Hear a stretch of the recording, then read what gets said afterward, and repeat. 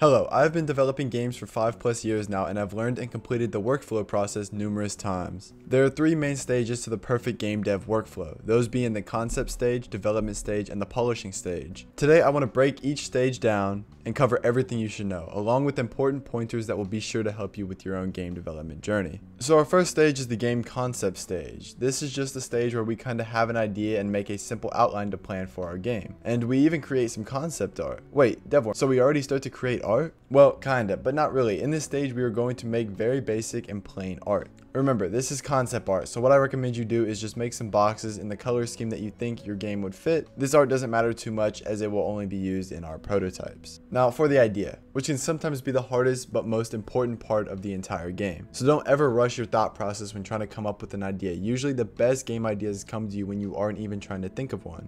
A couple weeks ago, I actually created an entire video covering this in way more depth. So if you are struggling with this, then maybe that video is able to help. Then our outlining and planning step. In this step, we need to decide on a place to plan out our project and organize our tasks once we have started. So we aren't lost in the endless game dev to-dos and we know exactly what to work on. So for this, I recommend using a Trello or a Notion board as they seem to be the easiest for this. Create a card mentioning the initial plan and jot down all the little random ideas that you have for your game, even the ideas that seem unreasonable. Once we finished all that, we then move from the concept stage into the development stage. The development stage is where most of the work on our game happens, of course, and the best way to start developing is with a prototype. Now the creation of this prototype is going to be difficult because you need to create all the main mechanics of your game, and this in turn means that you have to create even those mechanics that you don't know how to create. Now don't let this scare you. If you come across a mechanic that you don't know how to create, just break it down to the most basic mechanics that make up that bigger mechanic, and recently I came across this Reddit post by Extension Arm that explains this all really well. So he shows that his problem is that he wants to jump over a chasm, grab onto the ledge, and pull himself up. That's a pretty daunting mechanic as it has a lot of different things that needs to happen. But he then breaks that mechanic down into a bunch of smaller mechanics, like the mechanic of defining the ledge, then the mechanic of detecting when our player is close to the ledge, then only when jumping the character can grab the ledge, and so on. But you can kind of see how this makes it a lot easier to go about. I also want to talk about tutorials, because when creating your prototype, most people lean on tutorials to help them create the features in their game. And I honestly have mixed opinions on them. Don't get me wrong, they are great, but at the same time, if you rely on tutorials, then you start to develop a feeling of needing those tutorials to lean on rather than learning to create things on your own. So I recommend that if you come across something you don't know how to do, then first look into the Godot documentations. Then if you can't find anything, resort to video or written tutorials. Now testing is going to happen all throughout the development stage. You are going to want to test out your game as much as possible and get feedback from others.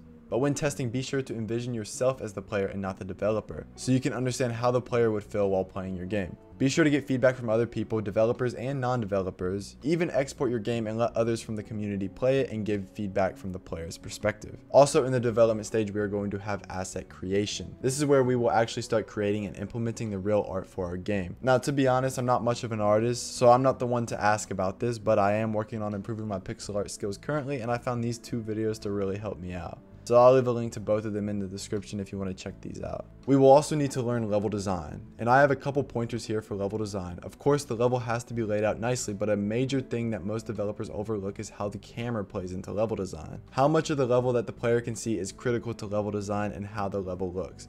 And how the level looks in the editor is completely different than how the level looks when the player is playing.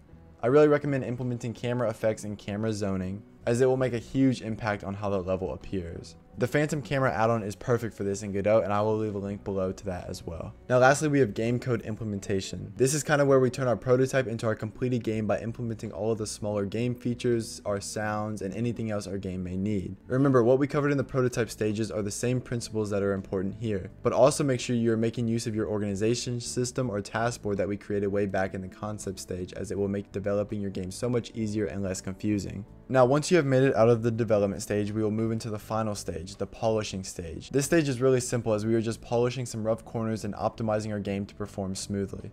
There are 3 major sections of the polishing stage: code performance optimization, level performance optimization, and if you are creating a 3D game, then polishing the lighting is also very important.